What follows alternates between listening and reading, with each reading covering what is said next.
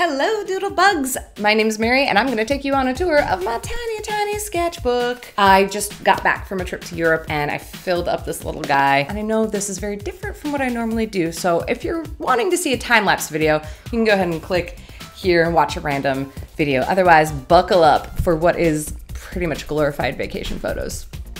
Enjoy!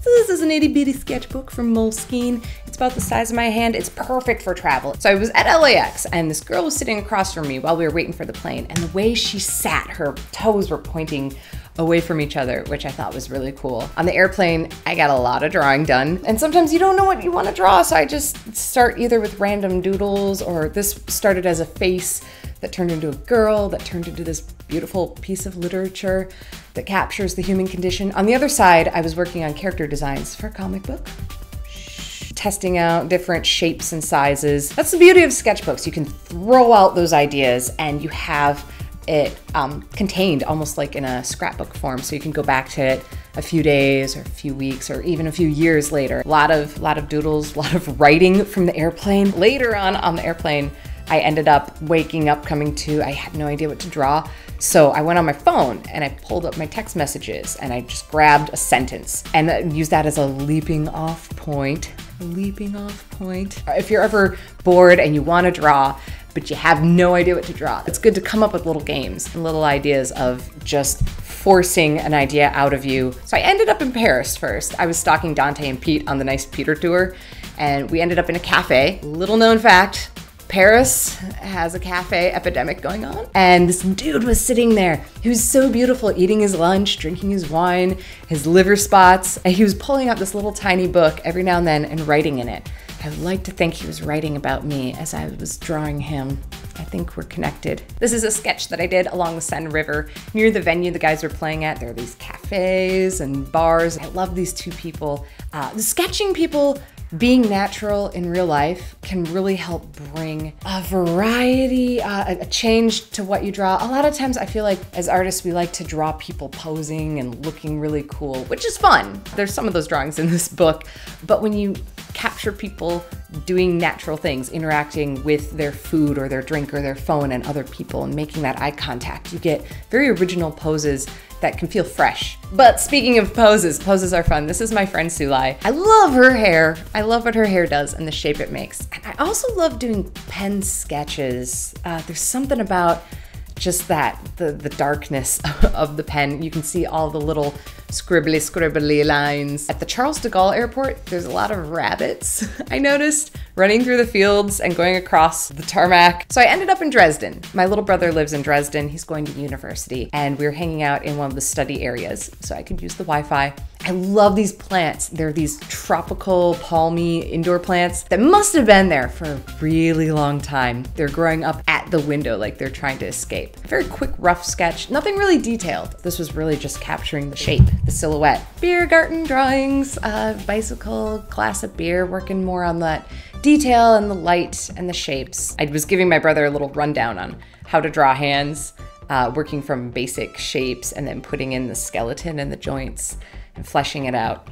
Fleshing it out. We ended up going swimming in Dresden.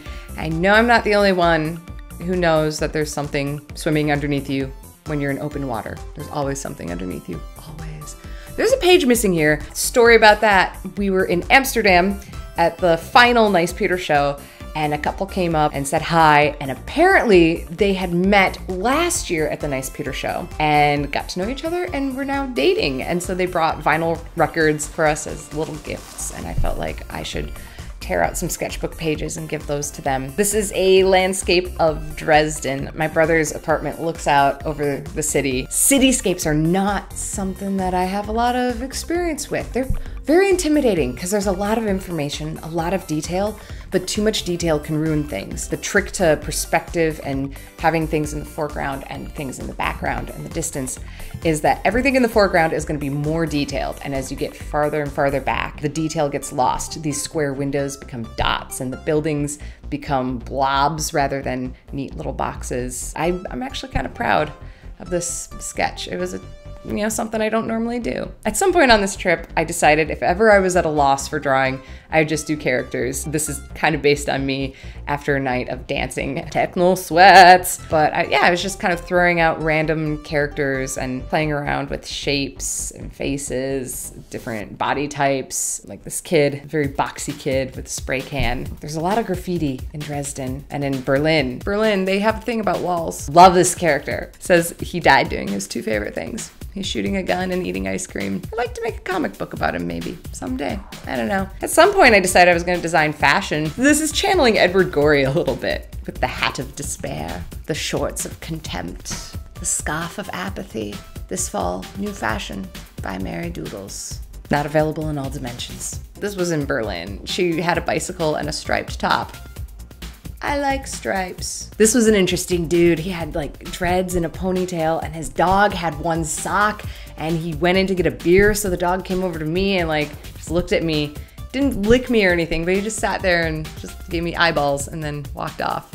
It was great. It was the best time of my life. Sometimes the tricky part about spying on people and drawing them is that they move and they walk away and you don't finish. I also tend to not fill full pages. Not usual, that's not something I do. Although this bird, I did take up a whole page because he was terrifying.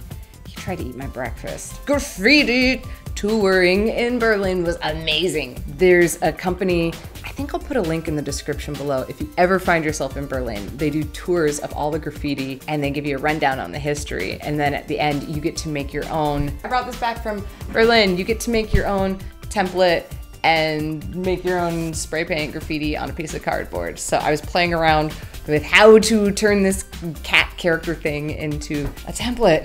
That was not easy. I think that was my favorite part of Berlin though, was walking around and watching what other artists put up on walls. Again, Berlin, walls.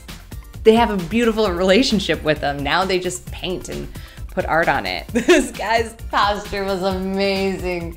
He biked by on his phone. I saw him for maybe 3 seconds in my entire life and I had to draw him. As well as this other dude at the airport. He was so cool. He was just one of those people that he belongs in a museum. You can't touch him, you can't talk to him. He's just so cool looking. Ugh.